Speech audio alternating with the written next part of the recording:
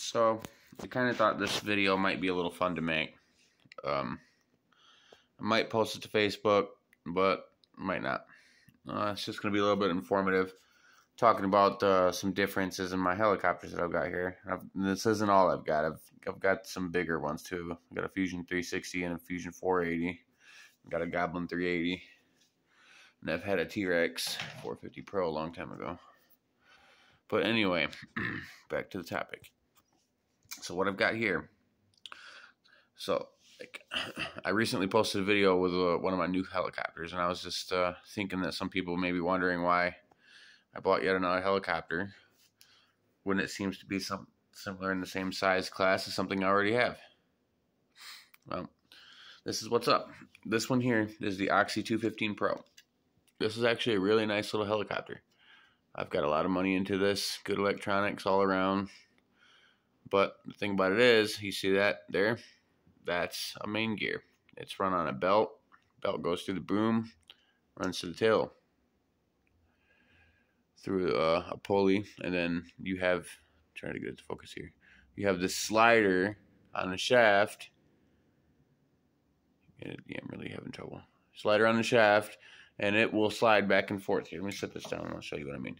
So, here we go. That moves with that tail servo right there on the boom through this carbon fiber. Oops, through this carbon fiber rod. There's a good view of it anyway. So that's a whole lot of complicated mess right there, right? That's what I'm saying. So you got this main gear driven by that motor with a pinion, which runs the pulley through the tail belt. It's a whole system, right?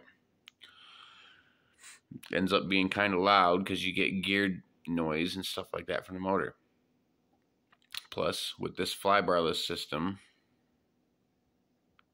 the Icon 2, it's super programmable, very complicated. There's lots of little things to do in it to make, to tune your helicopter.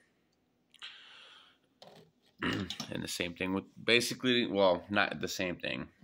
This is just another example of a motor driven, but this one is a little less complicated than that because it has a tail motor. Comparison between this one, we're getting to that.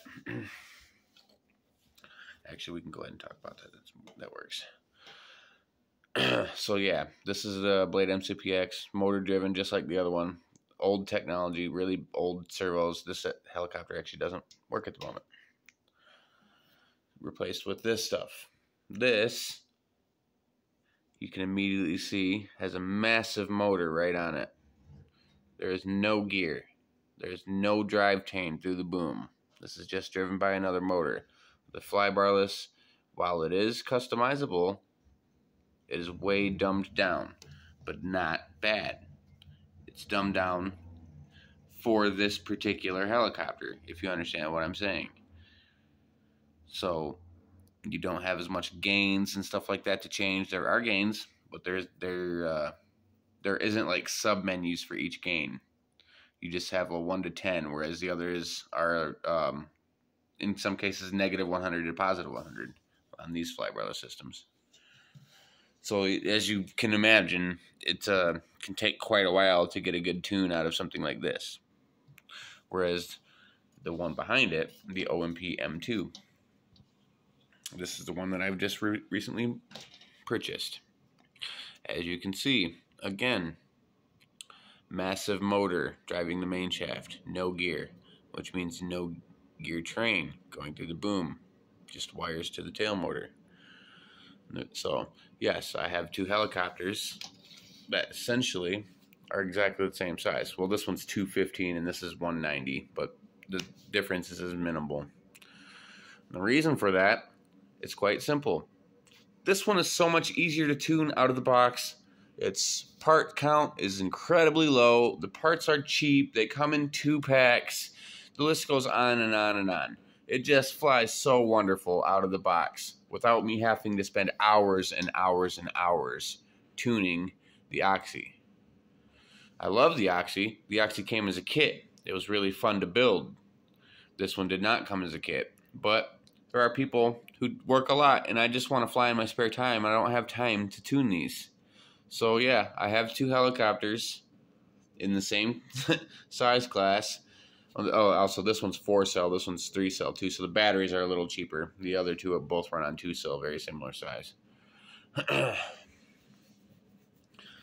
Oh, and this is with this even being 4-cell, this one's still more powerful. This is still more of a powerhouse than that one because of this direct drive system that they've got.